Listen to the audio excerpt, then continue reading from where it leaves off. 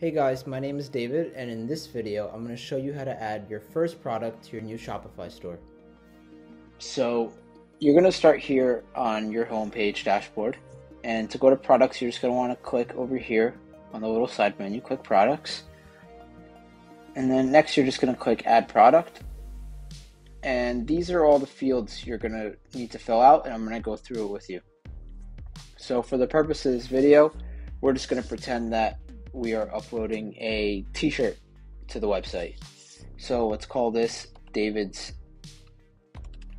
t-shirt, and the description is where you're just going to describe your product. So for example, 100% cotton, ultra soft.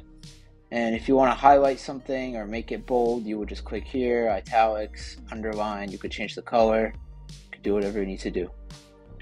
Next, you're going to go to media, which is your photos and or videos that you're going to use for your products. And the great thing about Shopify is you could use videos which help you communicate a product, and it increases your conversion.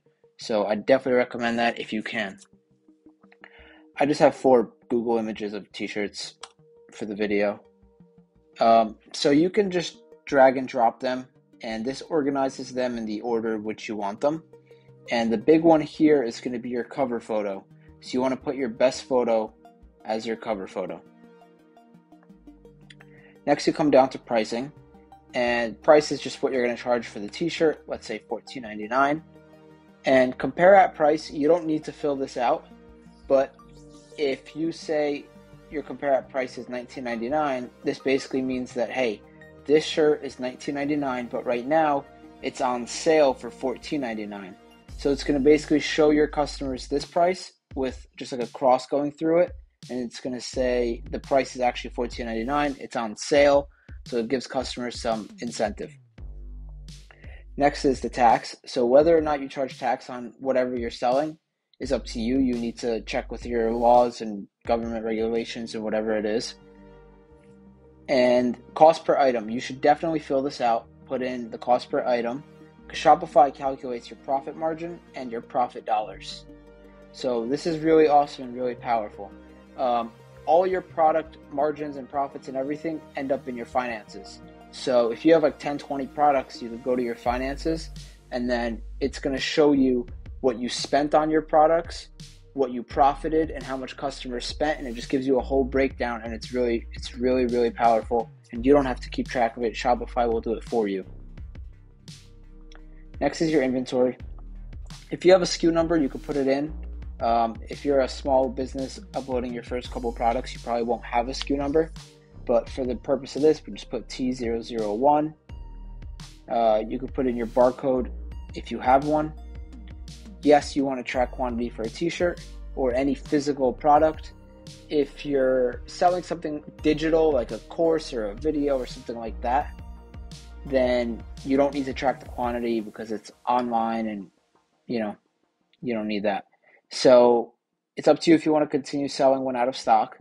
You should only have this clicked if you know you're getting more stock coming in and you don't want to lose out on the sales. Next is your available quantity. You can just put like 10. And whether or not this is a physical product, so obviously a t-shirt is physical, and again, something like a course or a video is not physical. So yes, it's physical, so we need to put the weight in.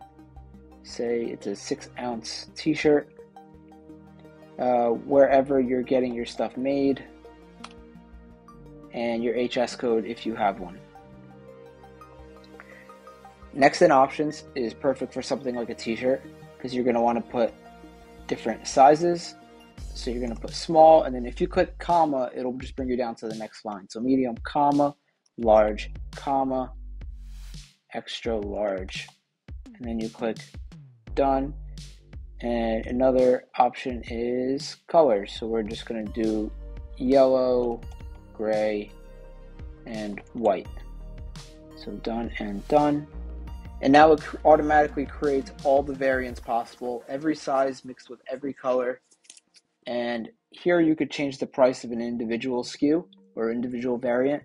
So if you want to charge more for an extra large, you could change all your XLs to be more money, or a certain color if you want to change the price of a certain color.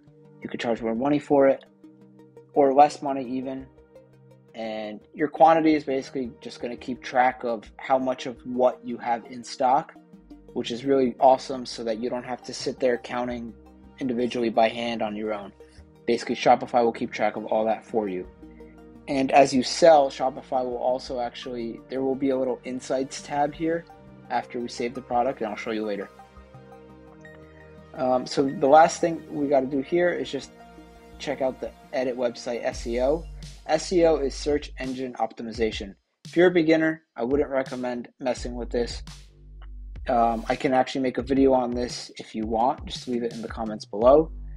And search engine optimization is basically using keywords to rank you on search engine platforms like Google or Yahoo or Bing. So we filled everything out. You're going to want to click save.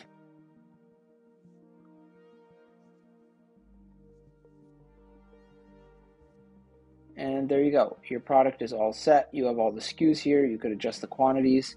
Now, where's the, we have to set it active. So right now your product is a draft so that only you see it on the back end of your Shopify store. And if you want to set it live for customers to see on your website, you just click active and save.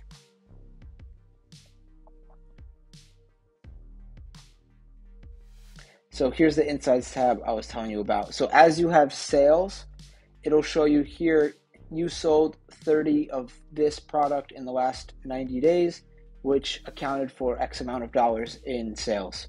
So it's cool. You could check out each individual product and see how well or not well it's working for you.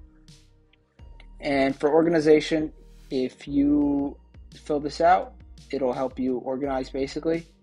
And for collections, if you're selling, let's say, t-shirts, long sleeves, hoodies, sweatpants, or you have multiple t-shirts and you want to organize it into categories, you would basically just set up categories in your category tab, and then you could add it here. So right now we don't have that set, so we can't do it. But again, I can make a video on that if you want. After you set it active, you just click save, and that's it. Your website is finished and ready to go with its first product. Hey guys, thanks for watching. I have a ton more content coming, so please like and subscribe. And if there's anything specific that you want to see and you want a tutorial on and you're trying to figure out, just comment below and I can either answer you in the comments or I'll even make a video about it.